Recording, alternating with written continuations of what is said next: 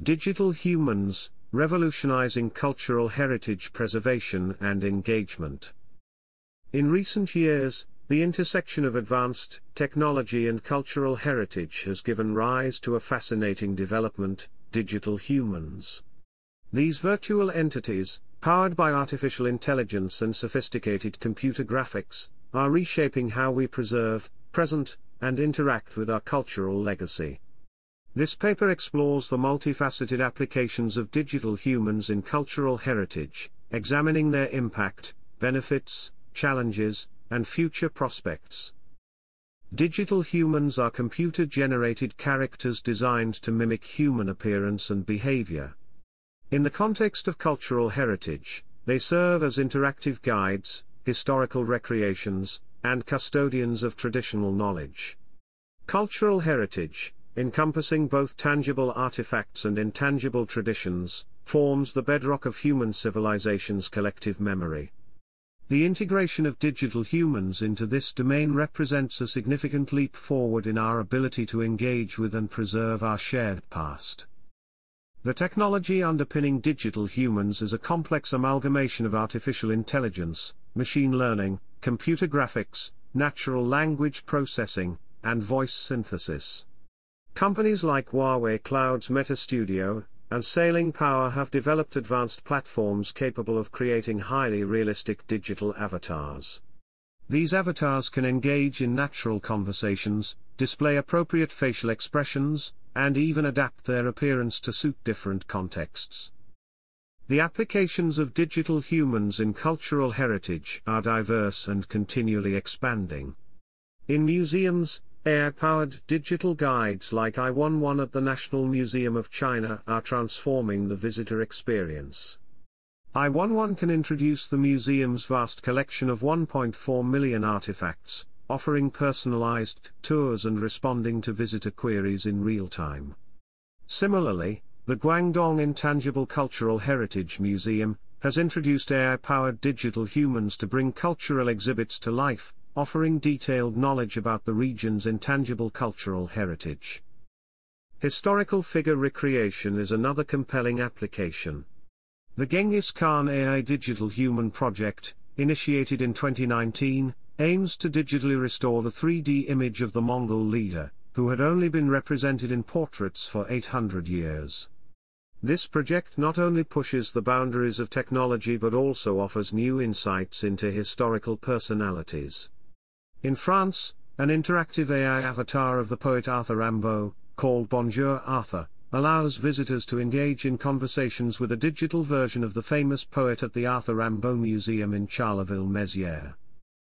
Digital humans are also playing a crucial role in preserving indigenous cultures. In China's Guangxi region, Sanjiang Dong Autonomous County introduced the first Dong ethnic digital human at a cultural tourism promotion event. This digital human, created using advanced AI and computer graphics, realistically represents Dong culture, featuring traditional attire, makeup, and facial features.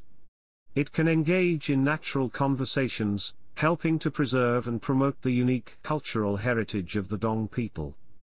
In the realm of tourism and cultural site promotion, digital humans are becoming powerful tools. Liathefan, created by Galatasaray, one of Turkey's most prominent sports clubs, represents the world's first digital fan. Leo embodies the passionate nature of Turkish football fans, bridging traditional fan culture with digital innovation. In Italy, a controversial campaign by the Ministry of Tourism featured a modernized, digital version of Botticelli's Venus as a virtual influencer, guiding viewers through Italy's cultural attractions. Educational applications of digital humans are particularly promising. The Mario de Andrade House Museum in São Paulo, Brazil, plans to use AI to allow visitors to interact with a digital recreation of the influential Brazilian modernist writer Mario de Andrade. This approach makes literary heritage more accessible and engaging for contemporary audiences. Digital humans are also being employed to preserve endangered languages and oral traditions. By creating virtual speakers of rare dialects, cultural institutions can archive and teach languages at risk of extinction. Similarly, digital humans can perform and demonstrate traditional arts, music, and dances, ensuring that these intangible cultural assets are not lost to time. The benefits of using digital humans in cultural heritage are manifold. They offer enhanced engagement and interactivity, making cultural experiences more immersive and memorable. They provide a cost-effective and scalable solution for preserving and disseminating cultural knowledge, potentially reaching global audiences. Digital humans also allow for personalized learning experiences, adapting their content and interaction style to individual users. However, the use of digital humans in cultural heritage is not without challenges.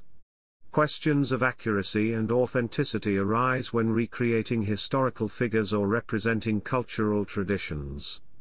There are concerns about cultural appropriation, particularly when digital humans are created by entities outside the culture they represent.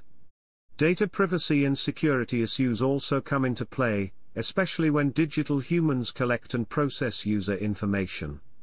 Additionally, there's a risk of exacerbating the digital divide, as access to these technologies may not be equitable across different regions and socioeconomic groups.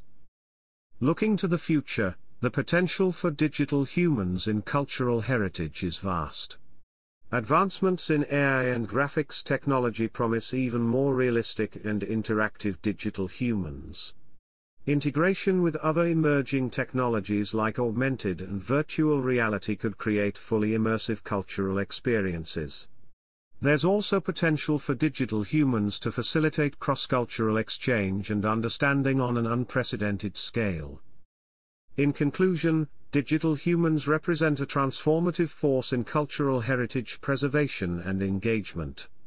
They offer new ways to interact with our past, preserve endangered cultures, and make cultural knowledge more accessible.